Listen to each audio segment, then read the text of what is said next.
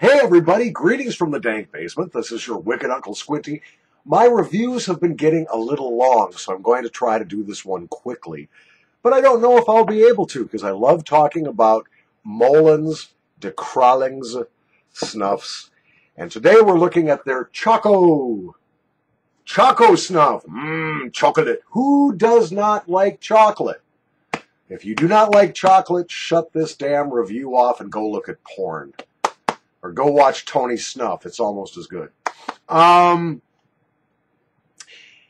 if you're trying to compare this to the Delakia Swiss chocolate, you will either be thrilled or disappointed.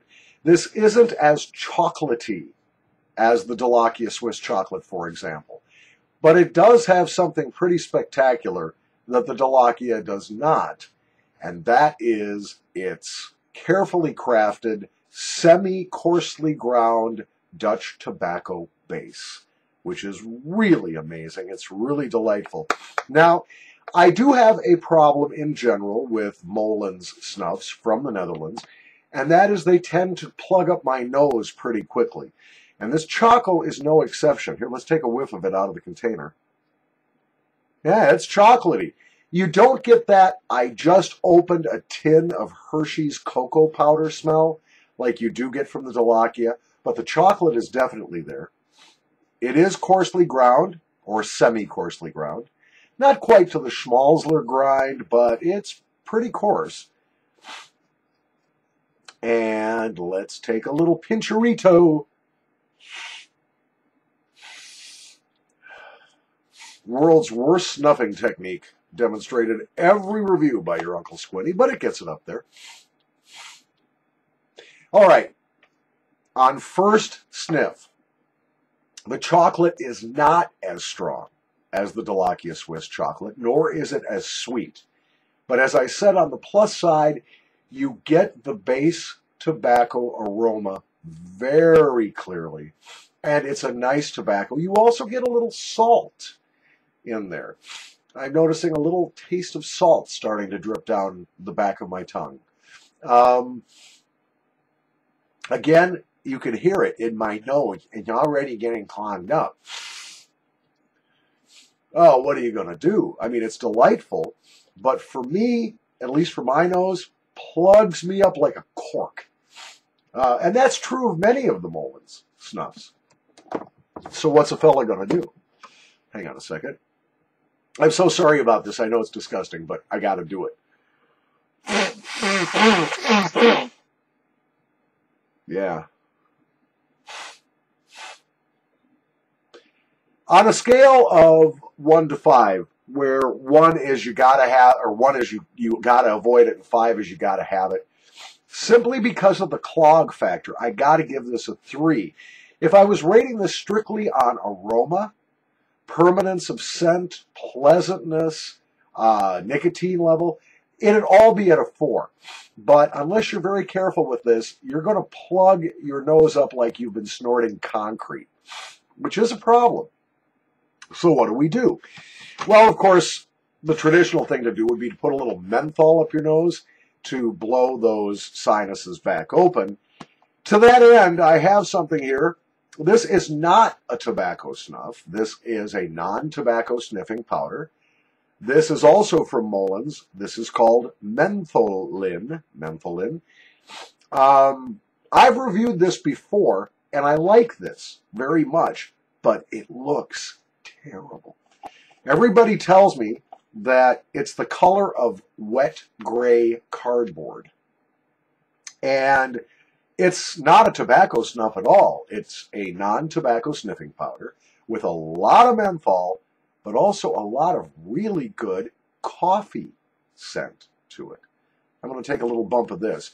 Now, as I said, I've already reviewed this, and I gave it a 5 out of 5, I think, at the time, because it was, at the time, to me, unique.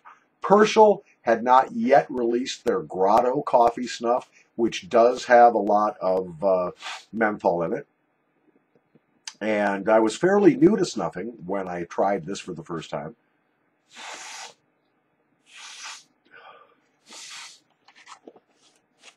Yeah, a couple minutes of this up my nose and another good blow, and I should be all set to go. This is really good for those times when you want to sniff, but you don't want the nicotine.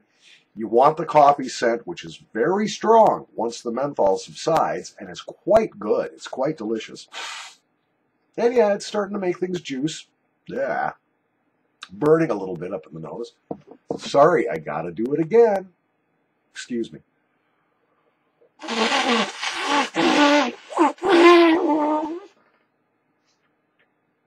Dang. Yikes.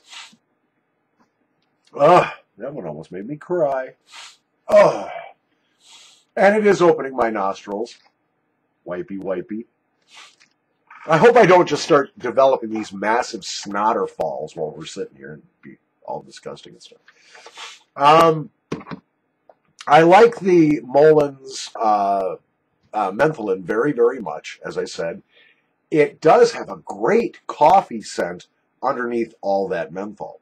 And there's a lot of menthol. A lot. So what is a boy going to do? Well, a boy's going to take his tight-back container. He's going to mix the Choco 2-to-1 with the DeCrawling's Mentholin non-tobacco sniffing powder. It will look terrible. It will look like something that emerged from the back end of your dog after it ate the wrong thing. But it smells like chocolate and coffee. I want to do a pinch. My left nostril is a little less clogged right now than my right. You see, that's good. When you mix the Mentholin, a little Mentholin into the Choco Snuff, it doesn't clog up your nose quite as badly.